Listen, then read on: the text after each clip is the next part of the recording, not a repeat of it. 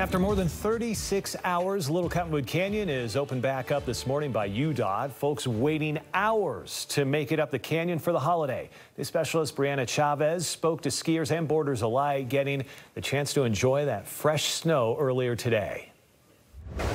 A beautiful sunny day for skiers and snowboarders. I just like the view. That's my favorite part. The serenity of just being up there in the mountains is really beautiful. Jefferson Zia and his dad Joe, two of hundreds enjoying the fresh snow. I like to support him. He's a big snowboarder. A lot of powdery snow. That wasn't the case just a few hours before. Honestly, we didn't know about the closures or anything.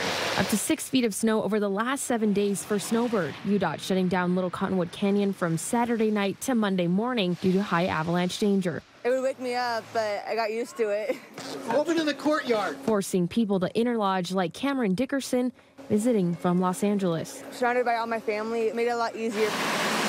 Hundreds of people waiting for hours to get up the canyon. Traffic moving smoothly, not just on the roads, but on the lifts too. Waiting in line for the bridge to open, it was a little bit of a hassle, like wondering if it's going to open. Only a few lifts open for the day as Snowbird experienced wind gusts of over 100 miles per hour. Everybody's out there doing what they can to try to get the mountain open for our guests. Riley Whitney with Snowbird says safety is always top of mind. We always want to get folks out on the mountain, but the reality of a big storm is we're going to do what we can. And when conditions don't allow us to open lifts and terrain, we're going to make that decision. But it was just enough for people to enjoy before the holiday weekend ends. Being able to have fun with my family.